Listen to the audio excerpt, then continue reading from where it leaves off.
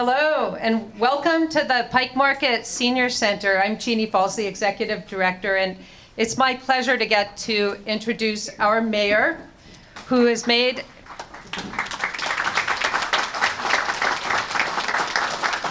a commitment to making Seattle an age-friendly city. That's an initiative that was sponsored by AARP and the World Health Organization to make sure that our neighborhoods are accessible and enjoyable for all ages.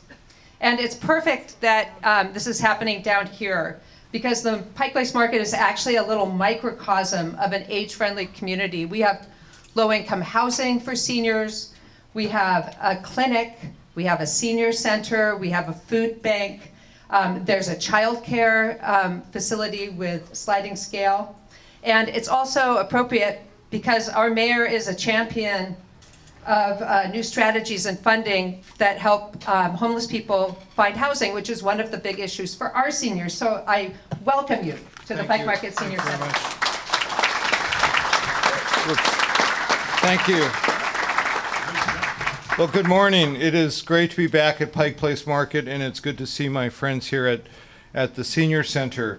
You know, one of the great things about coming here is this group of seniors is some of the most honest people I know in Seattle, because they just told me I look so much better in real life than I do on TV. Yeah, and I do. Anyway, you know, I have spent my time as mayor stressing the issue of equity in Seattle. We focus on passing policies that make Seattle a more equitable city. Whether it's dealing with police accountability and biased policing, whether it's dealing with funding programs like pre-K that give our kids a better chance, whether it's increasing transit funding, which is so important for so many people in their ability to get to work, whether it's the investments that we have made for immigrants and refugees in this very, very difficult time for them. But there's another group that we also need to do a better job about creating a more equitable city for, and that's our seniors in the city of Seattle. You know, I had the privilege for 18 years to represent Pike Place Market as part of my legislative district. So in many ways, I'm coming back home. And one of the things I was able to work on is obtain about 90% of the funding from the state that we needed for the market's a child care center, which is one of the great models, I think, of a child care center in the city. So I'm glad to be back here, not talking just about how we help people who are 3 and 4 or 1 or 2, but how we help people who are seniors, how we help people who are my age. And we only have to look at the challenges we face. Tomorrow, or very soon, we could see the Affordable Care Act, Obamacare, overturned. That will have a devastating effect on seniors. Seniors risk seeing their health care premiums rise by as much as 25%, among other challenges they face with the budget cuts we see coming from Washington, D.C. So we are here once again to send a different message than the one we hear from Washington, D.C. We don't think you get to equity, and we don't think you get a vibrant economy unless you're willing to invest in people who are on the margins. Last summer, I was so proud that we worked with AARP and received the World Health Organization's designation as a senior-friendly city, but we need to do more. Today, nearly 20% of King County residents are 60 or older, including me, and baby boomers, my generation, are retiring in increasing numbers. I want to thank Councilmember Bagshaw, who could not be with us today, for the work that she will be doing on highlighting our need to do more for seniors on the council. The challenges are clear. 63% of older renters spend more than 30% of their income on housing. That basically puts those seniors in poverty. There are the challenges in a city like ours with hills to be sure that our buses, our sidewalks, our parks, and our crosswalks are ones that seniors can get across and use easily. And while Seattle is better than most cities, we can do better. Seniors often are left isolated, which can lead to a whole series of other problems.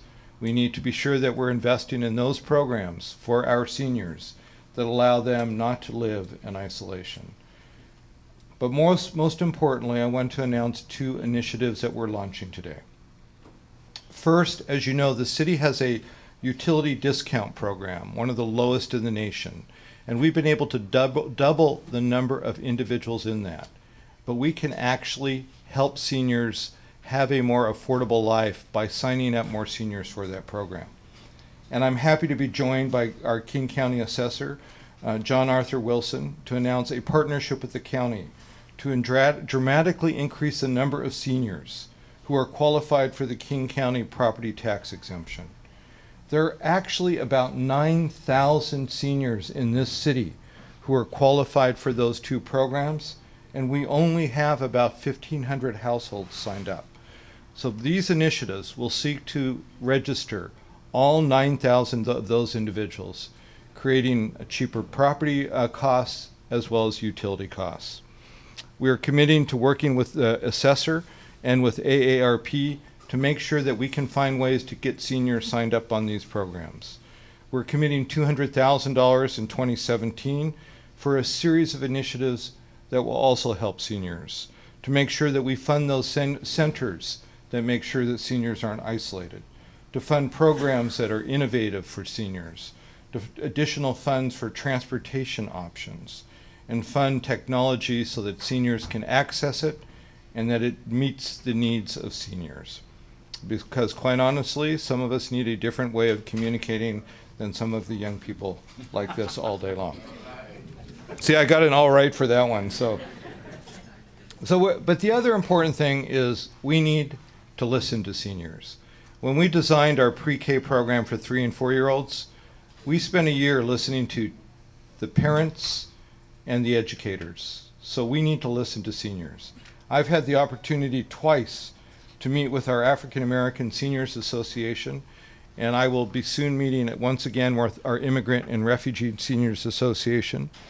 We'll have a forum with LGBT seniors as well as with senior women's. We will listen to what they say their challenges are, and we will craft our programs to meet their needs. This commitment to social equity for seniors is also an issue of race. By any number that you look at, by any statistic that you look at, whether it's homelessness or those who are living in poverty, it is seniors of color who we need to zero in on particular. But there are practical things, again, I want to emphasize. Whether we're designing our pedestrian master plan or we're designing programs with our bus services at King County, we need to be sure that we design those so that they work for all ages. And quite honestly, another commitment I made is that we need to be sure that we are designing our bike system not just for young people in their 20s, for hipsters, but also for people who are, then the hipsters are laughing, but also for people of all ages and all abilities. So that we, again, are not just about one thing for one group of people, but we're a city for everybody.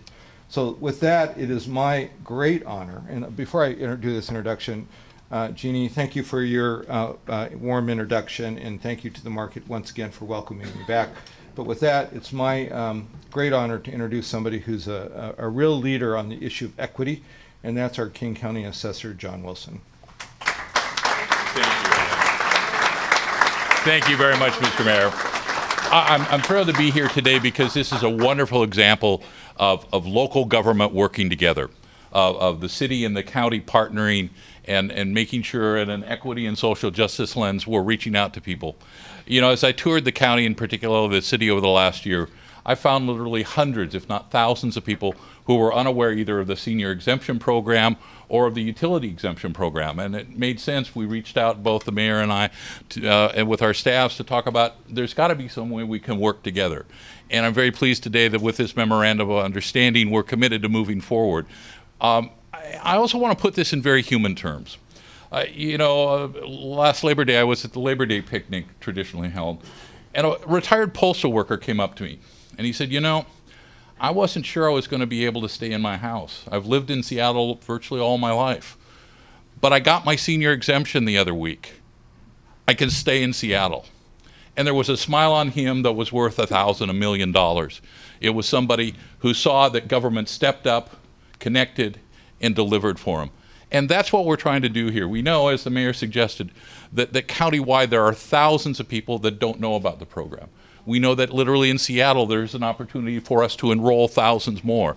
So we're going to roll up our shirt sleeves in the next few weeks, next few months and year, and we're going to get those people registered. I'm very proud to report already that in terms of applications this past year, we took a record number of 5,000 applications for the senior exemption, which if we bring them all finally into enrollment, would increase the program's enrollment by 25%. That's government delivering, being innovative, collaborative, and it's the kind of government we all long to mirror and serve. On that note, I want to introduce Catherine Lester to talk a little bit about the Seattle Human Services Department. Catherine?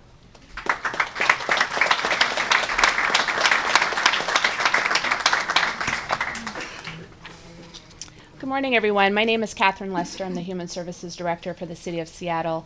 Thank you to Mayor Murray for your leadership and commitment to equity and an inclusive community here in Seattle. Thank you to the King County Assessor and Pike Place Market Senior Center for your partnership. And I also want to thank my colleagues at the Human Services Department, many of whom are here today. It's just truly humbling to be able to work alongside you every day and to witness your dedication to this community. So I'm super excited for today's official launch of Age Friendly Seattle. The Human Services Department is the planning, grant making, and direct service entity on behalf of the city's investments into our local safety net. And one of our key impact priorities is in making sure that we're promoting healthy aging and that people in this community can live, older adults can live in a way that is healthy and promotes their wellness and also can age in place.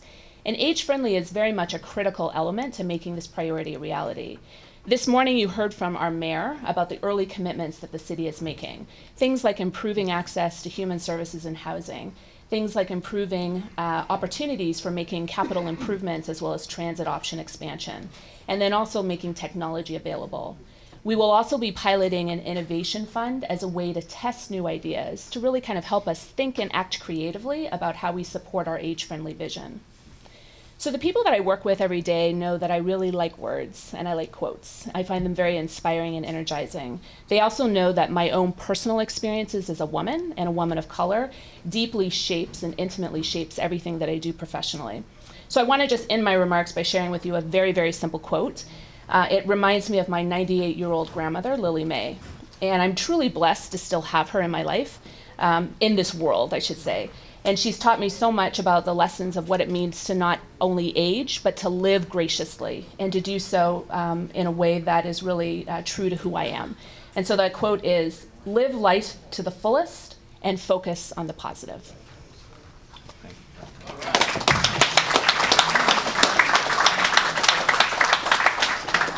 So we're also joined by the Superintendent of the Seattle Parks Department, Jesus Aguirre, the Director of Seattle IT, Michael Mattmiller. I'm sure there are other department heads I'm missing, but I just want to point them out to you. So I think we're ready for questions. Okay. Good press conference. Thank you very much. No, are there questions? And seniors, I'll come back for a lunch and we'll have a chance to do a question and answer then. Any questions that any of you have? Okay. Thank you all for coming this morning. This is one of the ways that we will make Seattle an equitable city. And again, Assessor John Arthur Wilson, thank you again for your leadership. Okay, have a good day.